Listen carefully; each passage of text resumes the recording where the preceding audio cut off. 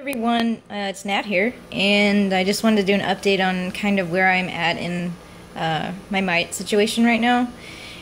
And I kind of wanted to show you a little picture about, or a little video rather, about mites and kind of what I find in general sample-wise. It's a little hard to see. Let me try to go towards the camera. You can kind of see in here, these are some of the samples I've caught.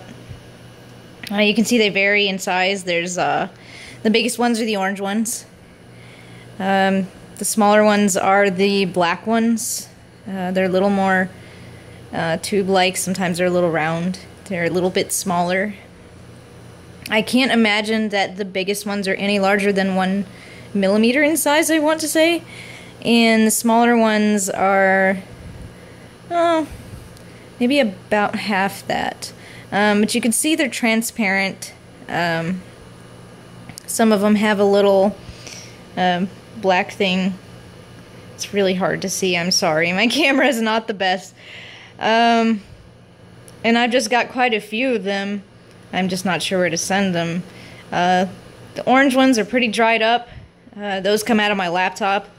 If you're wondering if I still have them, yes, in a way I do, because I still have items that are infested. So if you do decide to keep items that are infested, keep that in mind, that I'm still finding mites in my stuff. My laptop has a lot of grooves and gaps, and they can survive in it. I typically find these orange ones. They crawl into my foot from my laptop. They crawl out of the crevice there. Those are probably the ones from the original house. It's been since May 2015. That gives you an idea that even though these orange ones were pretty weak, they were still able to crawl out of my laptop onto my foot. So they were clearly still alive. So that gives you an idea that these mites do live for a long period of time. I'm not really sure how they live for a long period of time. I assume they go into some sort of diapause, but I'm not, an expert on diapause or any of that sort of thing. I can only surmise. You can see there's just like a variety of the stages, the life stages of my mite here. This is very tiny. If I zoom out here, you can see in relation to my hand how small they actually are. And a lot of them that I would find on my body are about 3 times smaller than that. So unless you have really good eyes, you'd never see it. A lot of these mites are transparent, so if I take them under the scope, they'll have legs. They do not have segments in their body, so if you're seeing an insect, that's an insect. Like an ant or something that usually has segments in its body, like a head, thorax, and so on. A mite is basically one structure, one, round structure or whatever shape it is. You won't typically notice any eyes on them. Sometimes you'll notice a biting mouth part. I have noticed that on mine a few times. If I were to take them over under the scope, I've had several pictures of them. I could take a few under the scope right now. They're not going to look all that great on my camera, so you probably just want to refer to the pictures I have. The bad news is, and the mysterious news is that I don't have an identification on which type of bird or rat mite it may be. I know it's one of those because it's fairly visible, and it does a tremendous amount of damage to your skin. But we all know that.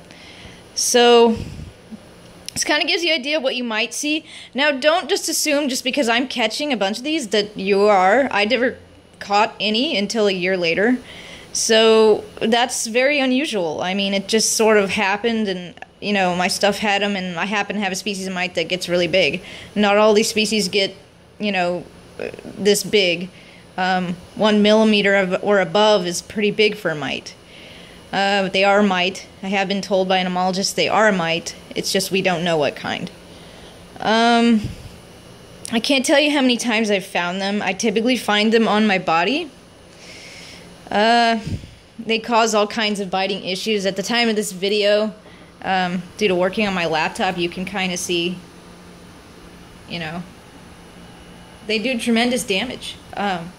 They do the damage of what a spider does. because they're basically spiders. And I definitely know that the source is my laptop, though, and I'll be fine once I get rid of it. But it's interesting. They can live in possessions. It's almost a little unbelievable. I know a lot of you. I said it's like a nightmare. It is. It's definitely an interesting discovery. It's not fun. I'm so sorry going through this. Like I said, I've been going through this since May 2015. So, but yeah, that just gives you an idea of the larger species. If you're not seeing them, don't fret. It's so hard to catch them. I didn't catch them, like I said, till a year later. So, and that's when I moved. So yeah, you can kind of see these here are transparent. I'm trying to think what I could explain to you that would be a way to catch them. They are transparent before feeding, so don't expect to see them before feeding. No one can see them against the backdrop of a house. I don't see how that'd be possible. That's probably why you're not seeing them. If you do catch them, you're probably going to see them, and that's after they've probably fed on you. So they'll be dark colored, depending on your species, usually a dark speck. They generally won't even be this big. I mean, they could still do a lot of damage, even smaller than this. I've caught one smaller than this, about 3 sizes down, and they were in the process of biting me, and the area was itchy and red, and I plucked it off, and it seemed to stick to my skin. So, just a reminder, if you're looking for a mite sample, make sure it's got, some legs on it, is transparent, and, actually resembles, a mite. It'll have about 8 legs. It's pretty typical for the parasitic mite species. So that's what you kind of want to look out for. Doesn't really have a set of eyes that I can see. If they do, they have a set of eyes we can't really even see. The type of microscope that I have is just a standard microscope I found off of Amazon. You've probably seen this microscope before. It runs close to $100. I think it was on sale for 80 something when I got it. It'll have a backlight you can turn on and off, and you can mess with the settings for pulling it up. It's not the best scope in the universe, but it does allow me to get a good picture under the scope. I can try to put one under the scope and see what it looks like. So give me a second here. And it's kind of funny. I never thought I would be doing a home scientist kind of thing. Let me grab one of these specks here and see if it's something. Even I mess up from time to time. And I don't actually catch a mite. So don't be discouraged if you do. Or do not catch a mite. Because it is very hard. Hold on. So you can kind of see I don't really have the most professional setup here. I just kind of got to deal with what I have. Usually you do like a slide mount. We obviously can't do that. Weird. We don't have a scientific station here. Hold on a second.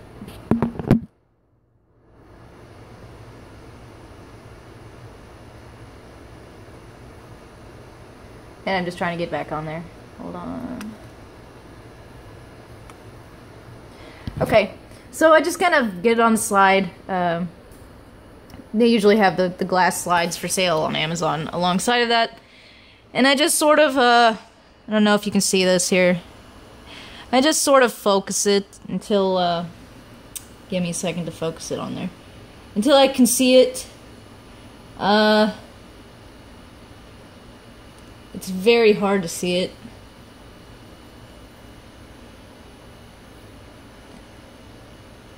Some of my mites are just so destroyed. I can't even see if they're, mites, but... And you'll just sort of look, for...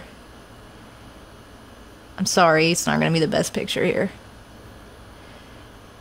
But what you should be seeing is definitely, something with legs. I can try to find another one that looks better. Some of my samples get squished a lot. Let's see. Some of my bigger ones are the orange ones. They are very gross. So I'm gonna put this orange one under the scope here and see if I can find something. Okay. Hold on while I focus it. So, what you see is not always, you know, what I'm gonna see, because you may have a different species. I don't know if you can see that. Maybe not. I apologize, it's not the best. Hold on. No. Yeah, there it goes. You might be able to get a glimpse of that if you pause the video at one point. I don't know if you can see that. It's just a little orange mite of some sort. Don't know what it is. Probably a rat mite. Our source was rats in our neighborhood. So yeah, that's pretty much, you know, me, but that's not everybody. Not everybody's gonna find a sample. It's, you know, very rare that you can find a sample, but it doesn't mean that you aren't suffering from a mite infestation or that you're crazy. And I hope that you never, you know, accept a doctor telling you you're crazy. There just isn't a whole lot of information on it, and it's unacceptable, and I understand that. I understand your suffering, I understand where you're coming from, all of you. Which is why I am working as hard as I can. I'm just one person, so, you know, trying to do videos, trying to help out, and just generally, you know, trying to show as much information as I can. I am sending some stuff to Dr. Olivier Sparagano, I hope I said his name right, and, you know, trying to work with him and just kind of generally, you know, get some more information on mites, show them how severe the problem is. A little update on the website is that we're doing pretty well on it. It's just going really slow because it's just me and my boyfriend, and we're just, you know, volunteering to do this, and we don't have any coders or anybody. I literally had to design it by myself, and then he has to code it because I don't have the time to learn the coding that I used to know. I just don't. In between all the mite stuff and things like that, but we're doing better. Like I said, if I get, you know, on my laptop, I can see them come out and they'll try to bite me. Sometimes I don't see them. And we got a lot of our stuff in bins and pest strips and stuff like that. Not sure how effective the pest strips are. I got the little dog here off of her floor so she doesn't get eaten by the mites. They're typically on the floor. And that's helped a lot. There's not really too many. They're primarily in my stuff at this point. So I remember almost a year ago here, I would be getting attacked, and it would be constant. It would be day and night. And I still have a scarring from it, and it was horrific. And like most people in the group, I did, you know, feel like life was not worth living anymore, and I understand where that's coming from. If you're feeling like that, you know, reach out and we'll try to talk to you. I understand it's really hard. I try to talk to people all the time. But I don't always have the time, so I apologize.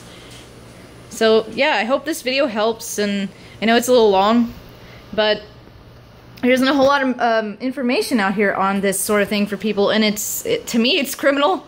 I feel like the CDC, to a degree, knows and just doesn't have anything to say about it. I think that, you know, that's, in my eyes, that's kind of clear. So I just hope that, you know, the research that's going on in Europe, the conferences that are going on in Europe, our nonprofit will really, you know, bring to light some of this. And, you know, because in science, it's just one of those things.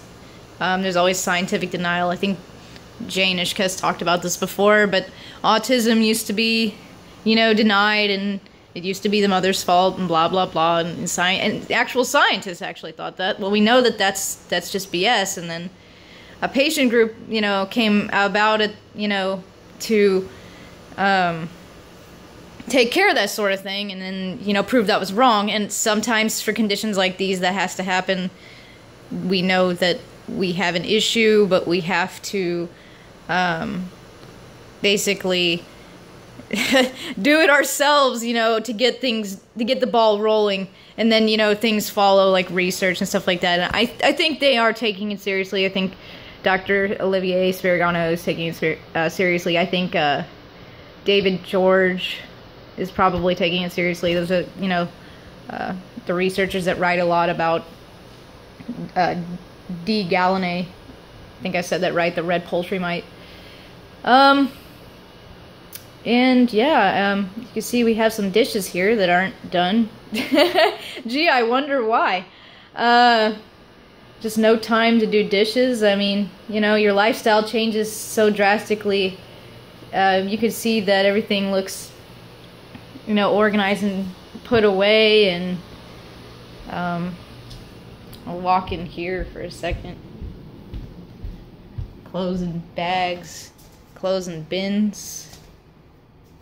My stuff's in bins, anything I ever had from the original house. Regarding your stuff, I wouldn't take it with you if you move. I just wouldn't. As I watch my laptop have mites coming out of it, I really just wouldn't take anything with you. And it's just too much of a environmental kind of problem. I'd almost describe it as a biohazard. So yeah, I would really just, as I walk in circles, just not take your stuff with you. I don't think it's worth it. It's just stuff, and I know we have to have stuff, but we'll get more stuff eventually is the way I look at it.